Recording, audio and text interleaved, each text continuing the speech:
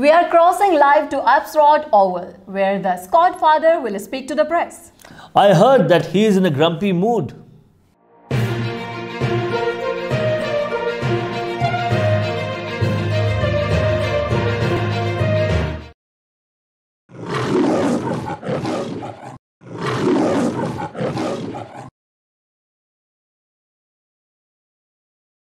Hello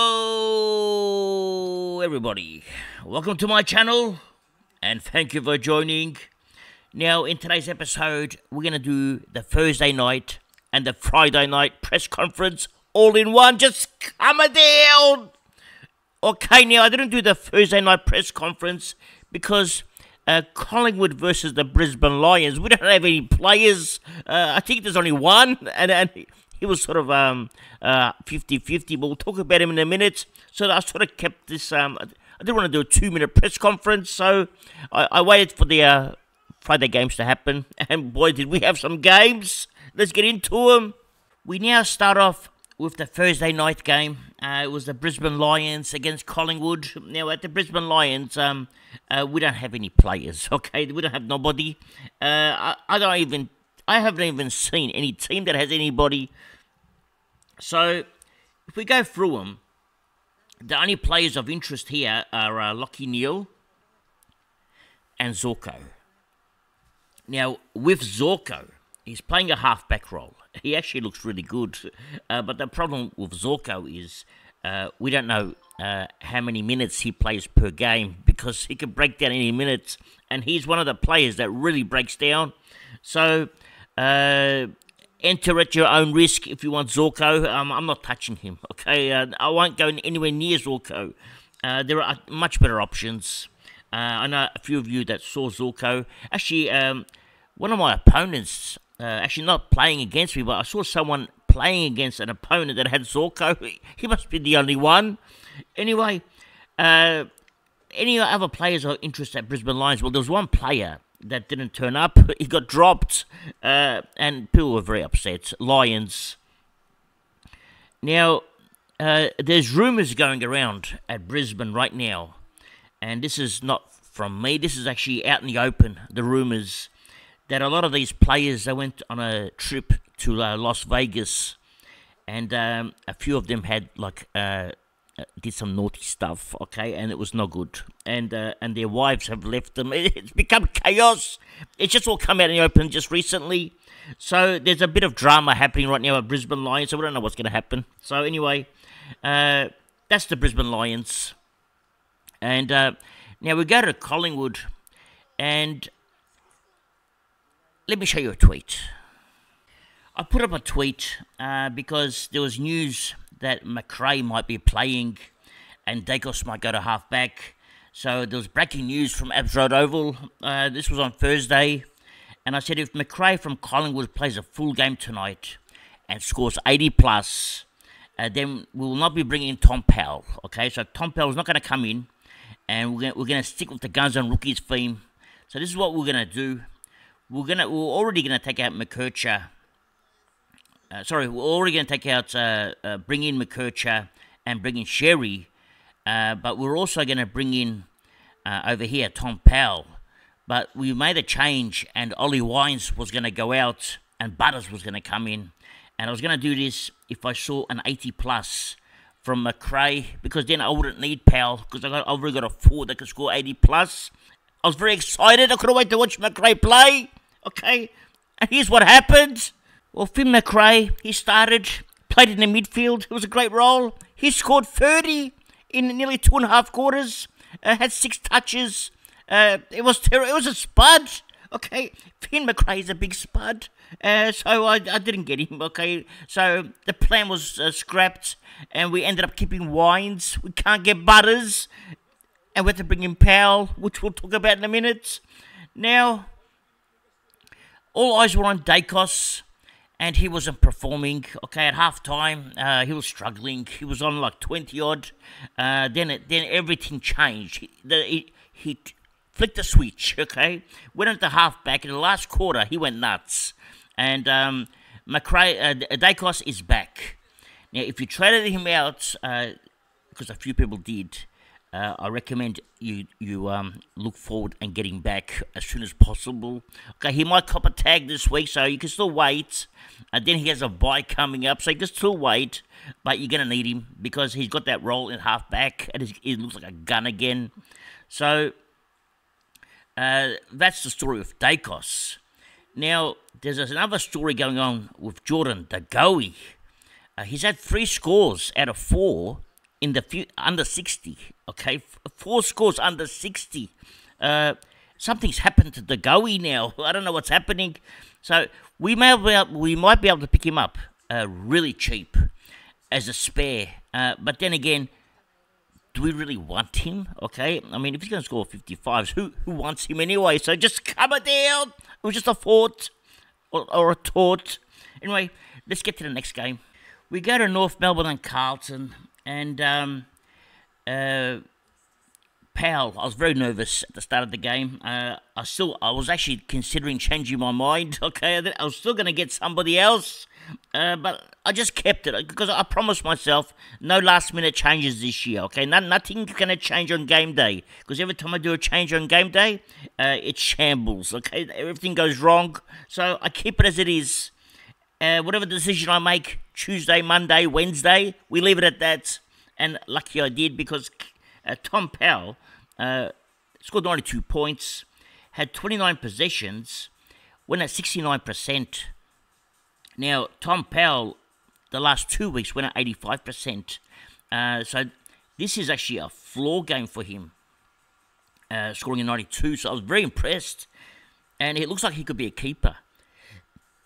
Now, if you missed him and didn't get Tom Powell, like I nearly did, I nearly missed him, what would you do? I don't know what to tell you, okay, because you're going to pay probably 60k extra for him now. He had a break-even of minus 48. Then he added another 92 on top of that. 48 plus 92, that's 140. So 60k. It's roughly about 60k he made. So I don't know what to tell you now. Maybe he's still cheap. Maybe you still can get him. Okay, something to think about. Now, Sheezel is a gun. 128.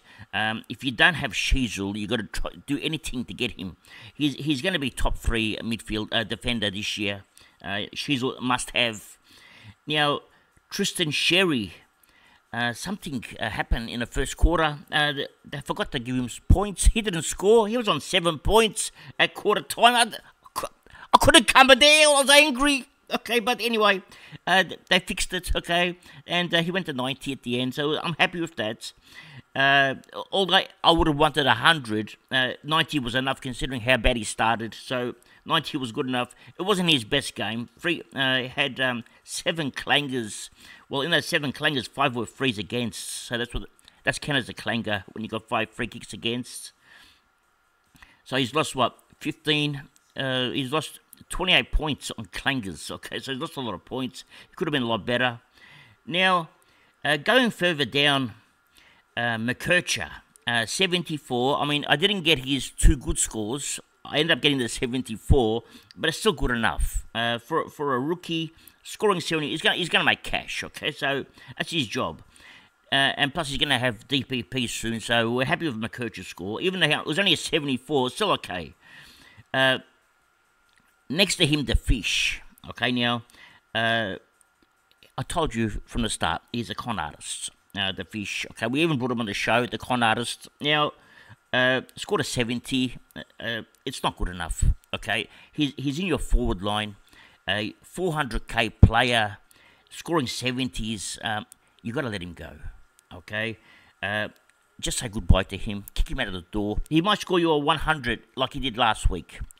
Con you again, and then you're going to say, no, I'm going to keep him. He's good, but he's not. He's lying to you. He's a con artist. Just calm her down. Anyway, the Fish has to go.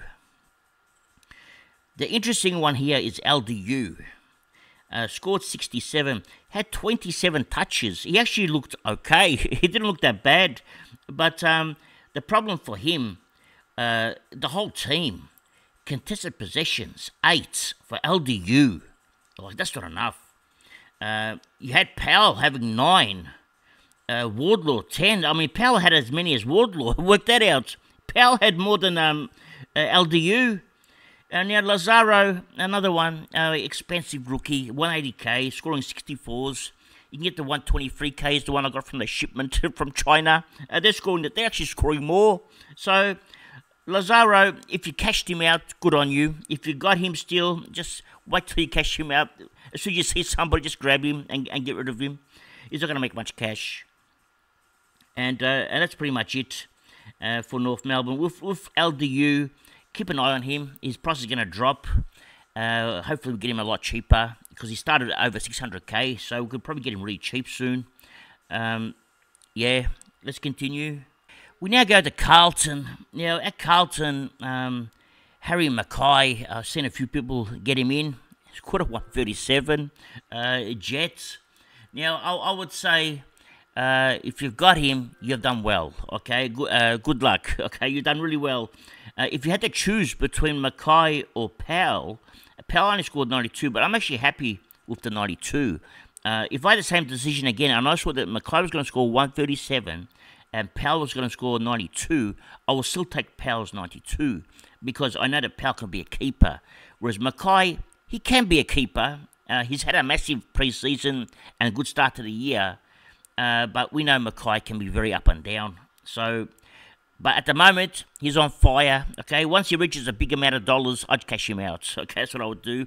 Then buy him back cheap again. Now, going down, okay, at Carlton, is there anyone else of interest? Cripps not this year. Who else is here of interest? Well, there wasn't many, is there? There was one boy, where is he, Carroll, scored a 65. That's good enough for us. We're happy with that. I mean, 123k rookie, scoring 65. Last week he scored 70. He's going to make some cash. Okay, so we're very happy with Carroll. And Zach Williams scored a 70. I mean, we want more, but we can't complain. It's 200k. I mean, Zach Williams scoring a 70, similar to what a McKercher scoring a 74. They're similar price. So we're not complaining with Zach. If he can score 70s every week, we're still happy. Now we go to Freo and Adelaide. Now this was a big game for a lot of us, okay? Because Freo is very Supercoach relevant, and we're all on edge, okay? When we watch this game, even at Adelaide, all of us have players in this game, okay? There'll be no one out there that doesn't have a player that didn't play in this game, and we're all on edge. We want to see our players perform, okay? We're the coaches. That's our job. Now, at the first quarter, Matt Crouch, he was on 6 points. And to make things worse, Caleb Sarong was on about 12 points. The two of them, between them, were 18 points. I was so upset. Okay, then I put up a tweet. Now, I put up a tweet. It was for Sarong and Crouch. I said, do something. I was so upset. Well, Crouch, actually, between them, Sarong went to 60 and Crouch went to 66 at half time. Crouch was on 6 points. He went to 66. Sarong did nearly the same thing, but not as good. It was crazy. I think my new shipment of guitars, these are the better quality ones. I didn't get these from China. I got them from Thailand. Okay, I got the better versions. Just coming down. Now, some of you would have traded out Hayden Young, and I don't blame you, okay? In his 2 games that he played, in total, he scored 132 points in the 2 games. Well, this week he scored 132 points in just 1 game, but that was one of his best games he would have played. It was probably the best game he's ever played, okay? So don't expect that kind of game from Hayden Young every single week. And if you traded him out, I did it myself in round 1. I traded him out, okay? I got no regrets. I mean, the player I traded him out to is Luke Ryan. Luke Ryan still scored 130, and Luke Ryan just had an average game, okay? It wasn't like one of his best games, but it was just a normal game, whereas Hayden Young had one of his best games to score the 132. So if you went Young to Ryan, don't have any regrets, because Young won't do this every week, okay? We've seen it. We've seen 2 scores. Now, we've already talked about Ryan. He's a point-scoring magnet, okay? He just scores for fun, okay? If he doesn't have points, he'll get angry and he'll demand the ball. They'll kick it to him. Then he gets his points. He scored 50 points in the last quarter. He was on 80. He scored 50 points. He went crazy. And Sorong, well, he had a very quiet first quarter, as we mentioned, but then he picked up, okay? So 125, very impressive, and he didn't even play hardly any mid. He played half-back, played on the wing. He could play anywhere. He even jumped up and spoiled. He played like a tall man. Now, Luke Jackson scored 98. It wasn't his best game, okay? And as a non-Luke Jackson owner, I was so relieved, okay? Because last week, the pain, okay, seeing him score 175 was so much. I couldn't sleep all night just thinking about it. Anyway, he scored 98. The owners wouldn't be upset because it's still 100, all right? It's still a good game. But the non-owners will be very happy that he didn't go 175 again. I mean, you don't expect 175s every week. Going further down, actually, Jordan Clark. I want to talk about Jordan Clark. 119. That's a good score. I'm going to show his previous two scores before this one. Now, Jordan Clark, he's priced at 461k. With his score today, break even at 34, he's probably going to be about 500k, just under. His previous scores, 108, 119. That's good scoring, okay? And now a 119 again. So that's 3 weeks in a row. He's gone over 108. It's a huge scores. He's doing better than like some of the primos are doing right now. The problem with Clark is the defensive position demands a player that can go a 120 plus this year, I think, because there are so many good defenders. You got Whitfield coming in soon. Look, he's going about the same pace. But Clark and Whitfield are virtually on par right now. They're as good as each other. Clark feeds off Ryan and their tall defenders. Clark's got to run and carry, and he runs all day. Very good player. He's got a new position this year. Last year, he was half-back. This year, he's back pocket. For some reason, usually the back pocket's no good, but for Clark, back pocket's the best position for him. Takes the kick-ins. Even today, I saw Ryan, he said, you go and take it. But the thing is, when Clark kicks it, he kicks it to Ryan anyway, so they're just getting extra points. Now, is there anyone else that's Supercoach relevant at Freo? Let's go down. Well, there is. There's Nat 5. Okay, now what are you going to do with Nat 5? Nat 5 is nearly 300k. When you got a 300k player, you don't want him scoring 69s and 70s. Okay, this is and being subbed out. But although he wasn't subbed out, he played the whole game, scored a 69. He actually efficiency was good, 76%. It's just I don't think he's going to be a keeper in the forward line. He's not going to be a cash cow. He's just stagnating. I think it's time to move him on. Okay, even if he scores 100 next week and you've moved him on, you've done the right thing. Okay, better to get a rookie there. So and clear up to 200k in cash.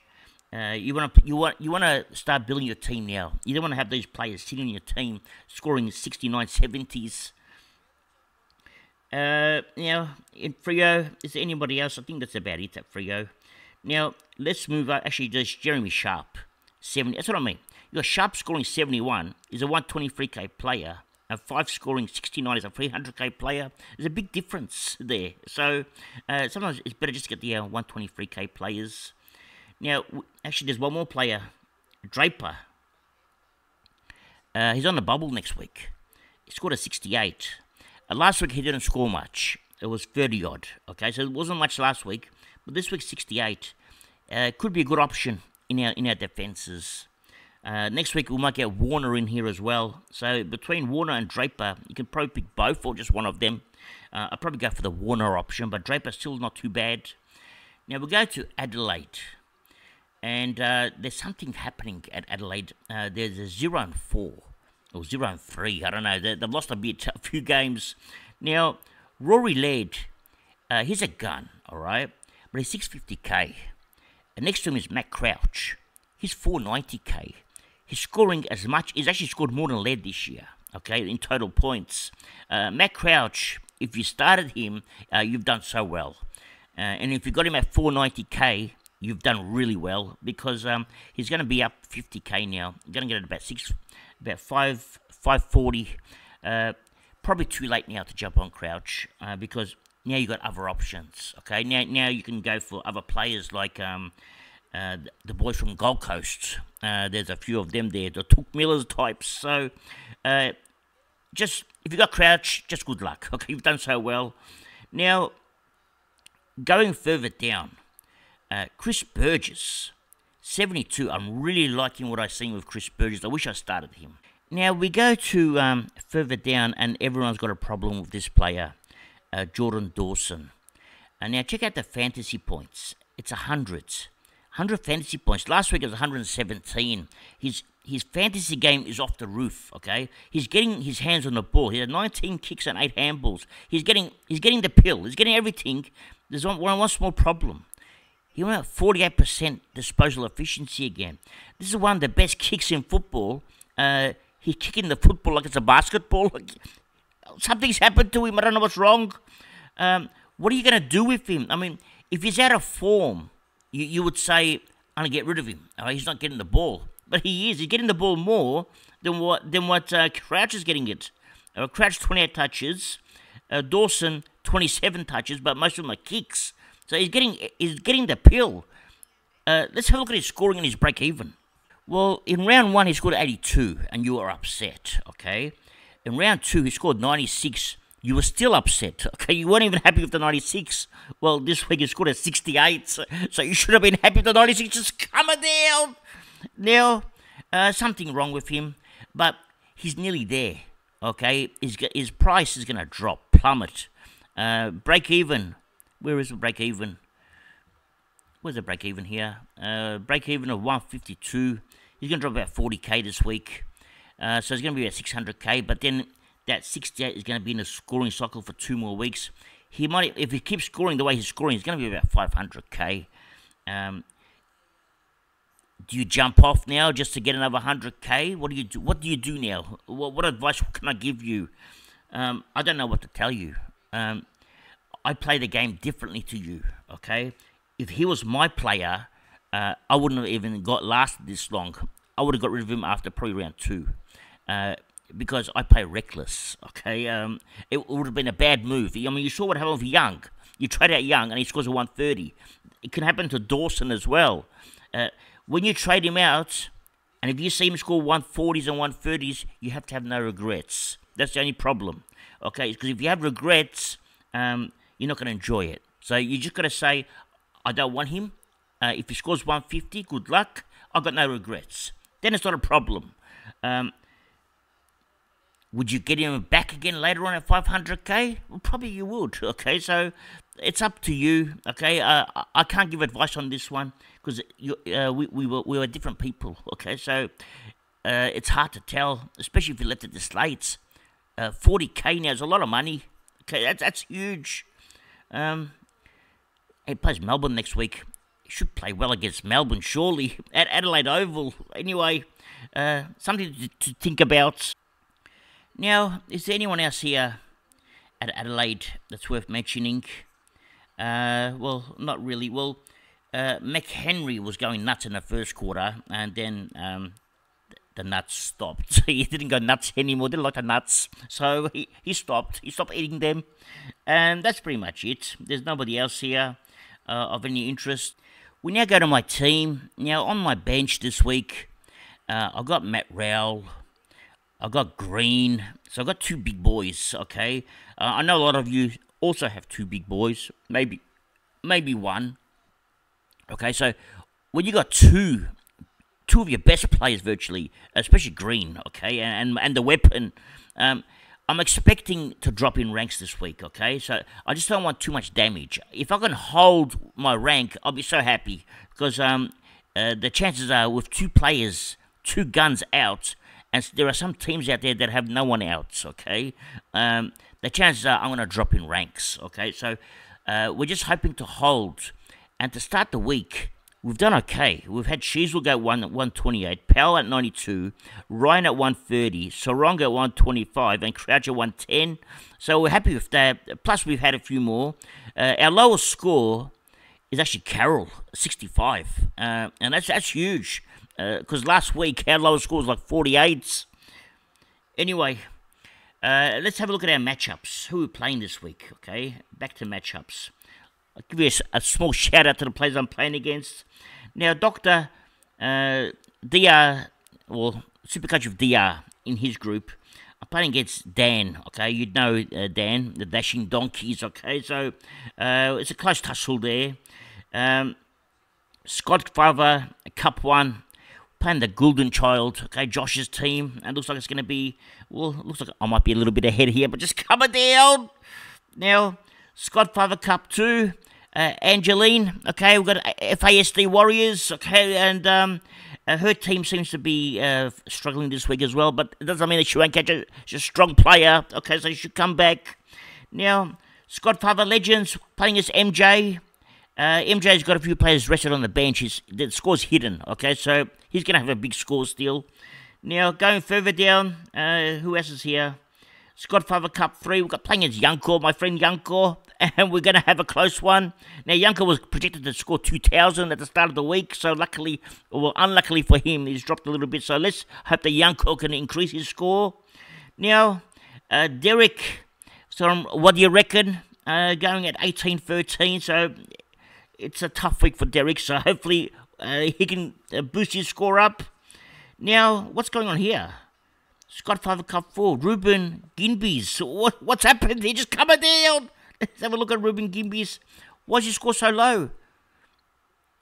He's got pink. Oh, we forgot to mention pink. He had a shocker.